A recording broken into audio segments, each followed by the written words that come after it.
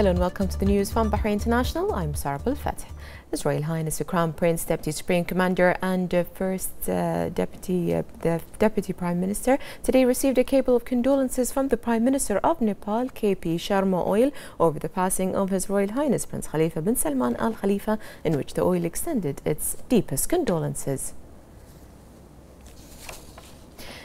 The BDF Commander-in-Chief Field Marshal Sheikh Khalifa bin Ahmed Al Khalifa received the commander of the U.S. 5th Fleet, Vice Admiral Samuel Paparo, and his accompanying delegation. During the meeting, the Field Marshal welcomed his guests and praised the reputed strategic and historic ties that connect the two countries in the military field. He affirmed that the bilateral ties are based on long-standing cooperation based on shared interests between the two countries and peoples. Then various matters of mutual interest were discussed. The Defense Affairs Minister, Lieutenant General Abdullah Al-Naimi, and Chief of Staff Lieutenant General Diab bin Sagar Al-Naimi were also present.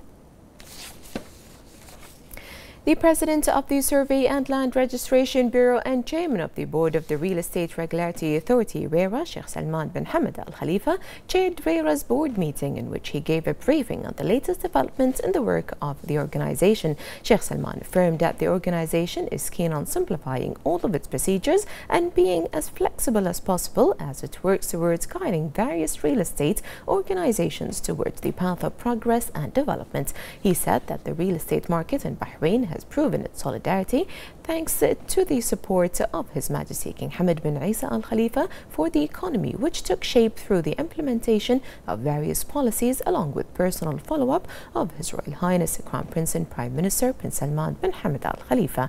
Sheikh Salman then gave a detailed presentation on the latest updates on RERA's work, along with the roadmap for the real estate sector in the coming phase.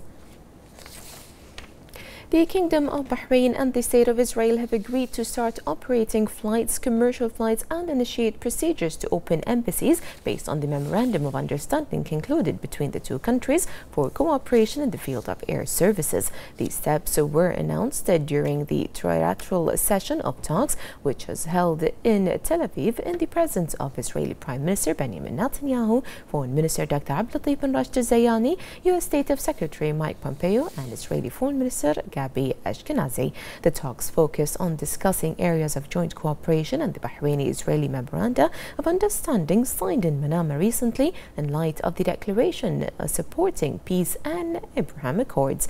In a statement to the media, Dr. Zayani thanked the Israeli government for inviting and received the Bahraini delegation, as well as the condolences on the passing of late His Royal Highness Prince Khalifa bin Salman Al Khalifa.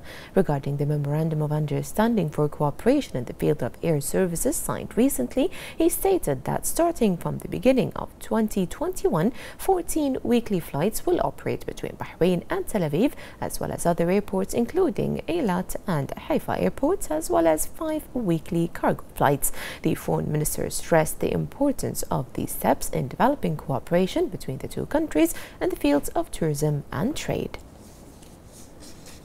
The delegation of the Kingdom of Bahrain arrived in Israel, led by the Foreign Minister Dr. Abdulatif Zayani, with the aim to end all conflicts and instability that afflicted the Middle East for decades and pursue other policies to reach a comprehensive solution that achieves prosperity and development for all. More in this report with Mohammed Shaba. The first official Bahraini delegation to the State of Israel landed at Ben Gurion International Airport this morning, and the first step of realizing the fruits of the Abraham Accords peace agreement.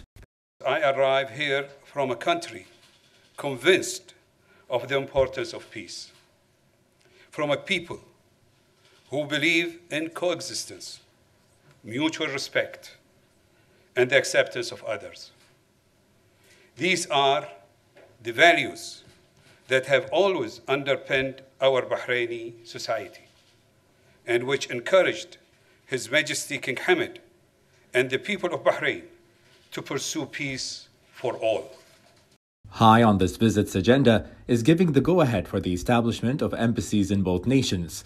This on top of facilitating visits between citizens of both states.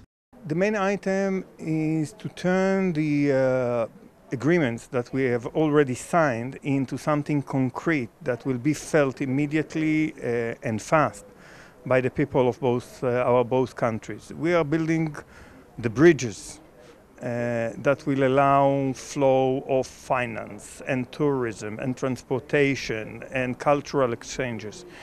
So building the framework and putting it into work, translating it into reality and not only documents. And I see that we are doing a great progress on that.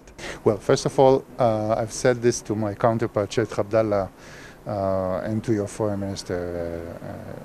This is a special day for our two countries, but also for me personally. It's a great pleasure to host all of you here.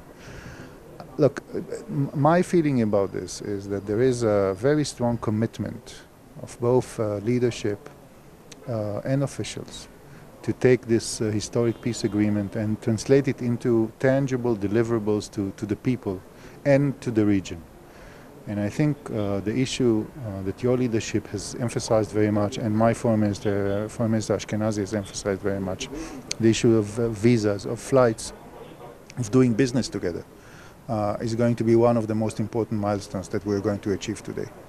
The Abraham Accords peace agreement was signed in September in Washington, D.C. to bring peace between our nations and the wider region. A historical moment for peace in the Middle East. The first official Bahraini delegation here in the State of Israel to transform the Abraham Accords agreement into reality. Hamid Shaban, Bahrain International News, Jerusalem.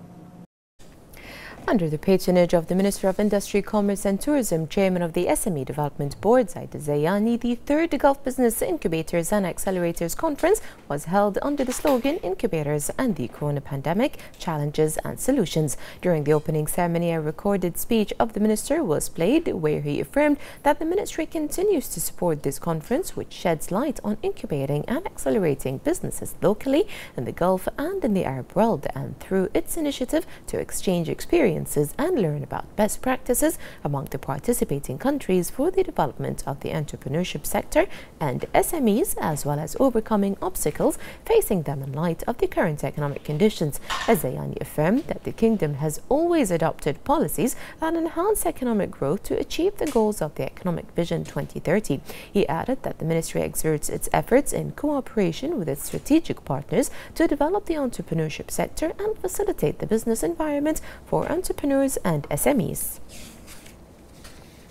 The Bahrain Defense Force participated in the joint training drill Saif al-Arab, which began on the 17th of November in Egypt, along with the Kingdom of Saudi Arabia, the United Arab Emirates, Jordan and Sudan. The Saif al-Arab drill represents a part of the joint Arab cooperation efforts and exchange of expertise in the military field, with the objective of raising the military and administrative readiness of the participants to face challenges of all kinds. The Ministry of Health said today that the number of coronavirus cases reached 1,758, with 187 recoveries and 174 registered new cases. 65 of the new registered cases are expatriates, 104 are contacts of active cases, and 5 are travel-related. The Ministry urges everyone to adhere to the rules and avoid public spaces when possible.